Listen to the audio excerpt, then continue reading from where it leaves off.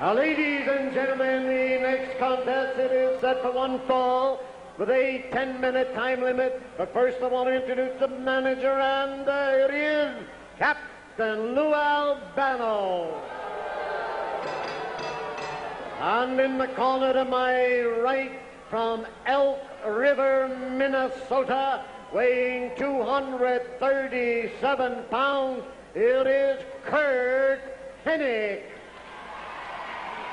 And in the corner to my left, from Osaka, Japan, weighing in at 270 pounds, it is Mr. Fuji.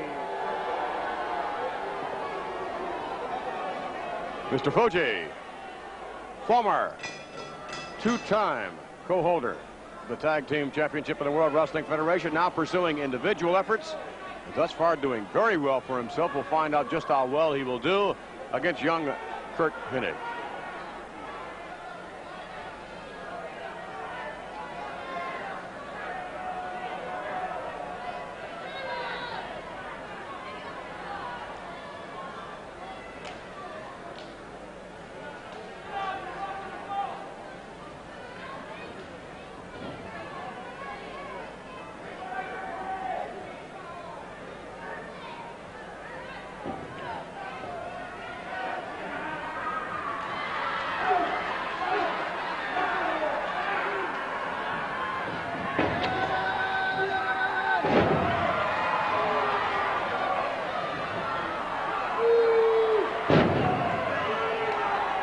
Curt Hennig looking pretty good. Fuji up in the air again and down.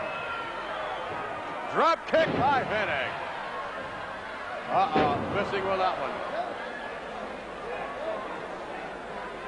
Very nice maneuver. I thought Curt Hennig, I am so impressed with him, but now he's in the ring with Mr. Fuji. Vicious wrestler, well experienced, and as you mentioned earlier, 2 or 3 times, 1/2 of the World Tag Team Champion.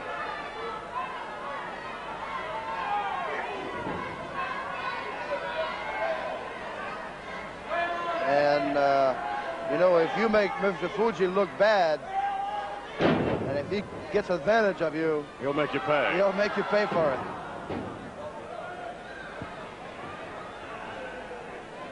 Fuji delivering Curt Hennig to Louis Albano thus far. I would kind of hate to see a young man like Curt Hennig being injured permanently. He has such a great future in wrestling, and the man that could really hurt him permanently could be Fuji. And Curt Hennig knows that. Hennig, a real fighter, as was his dad in his professional wrestling days, Larry Hennig. Fuji digging into the trapezius area, chop to the back of the neck. And Fuji. That could be it. Yes. That could be it. He can get around on him, hook a leg. Hennig finally up. Oh. Just waited just a I don't think Curt long. should have hit the rope, but he wanted to give that extra punishment there to being able to. Fuji down into Hennig. Referee over, and a count of 3. Too bad. Fuji is going to hurt someone really bad with that maneuver one of these days. Fuji defeating Curt Hennig, who, as we said before, is a real fighter. He is some competitor, and he does have a bright future. Mr. Hennig does.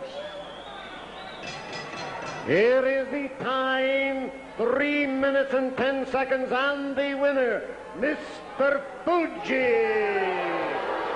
The Fuji victorious as we take another look at it now. Fuji setting up Curt Hennig. Setting him up with that slam. He has really dished out an awful lot of punishment at this point in time. From there, Fuji hitting the ropes, coming over, and putting a devastating leap, crushing right into Curt Hennig.